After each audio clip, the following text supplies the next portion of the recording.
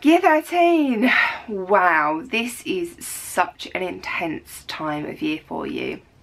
I imagine you're travelling all over the country, doing this, doing that, open days, interviews, revision.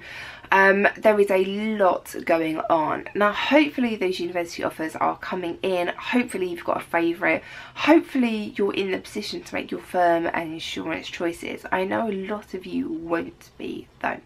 Do not worry, you still have lots and lots of time. Lots of interviews are still going on, lots of preparation still going on. If you have interviews coming up, don't forget I've written you loads of questions which will help you prepare. Just thinking about 2-3 bullet points for each of those questions will really help you prepare for those interviews. And then we need to think about offers and how that influences your revision. Now, a university may give you an offer that says an A in chemistry and then 2 Bs. So it doesn't really matter what those Bs are in. However, if you get an A in biology, an A in maths and a B in chemistry, you haven't met your offer. Even though you got more A's than you needed, you still haven't met the conditions of the offer. So if there is any subject where you have to get a grade in, then you need to make sure that that is your priority when you're revising. High priority and low priority subjects are a little bit different as they were from GCSE because you generally only have 3 or in some cases 4 subjects. So we still need to revise all of them a lot, but you need to make sure that you get the grades in the subjects that you need them in. The brilliant thing about the new A-levels is that they are basically the same. It doesn't matter which exam board you're doing. So I know there aren't going to be a lot of past papers out there for you to revise, but you can go and get other exam boards papers and revise from those as well, because the content is generally the same. There's just going to be some slight differences in the way that they actually ask questions.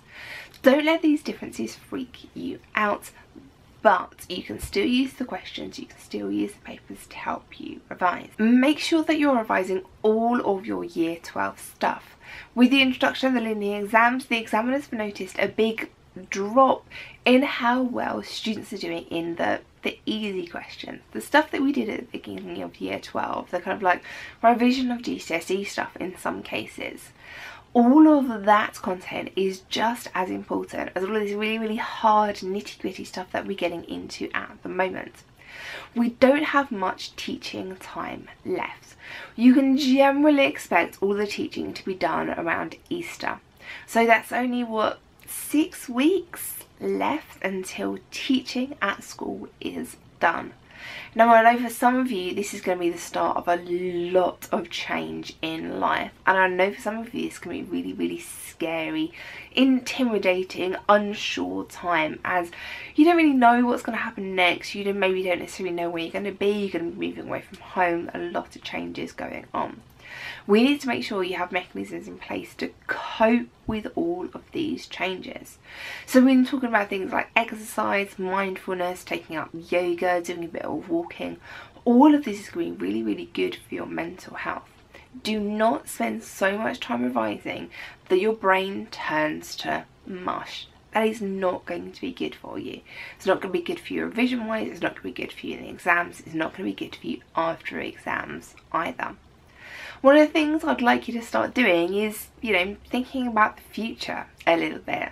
Thinking about the place where you want to go to university, and use this as your motivation. Go and look up all the little boutique coffee shops and the nice little shops and the clubs that you could be going to when you get those grades, and use that as motivation to revise. Over my website I've started to do loads and loads of stuff for A-level. More and more is going to be coming out really quickly. So I'm going to be here with you every single step of the way. Ouch. Love you too, Prim.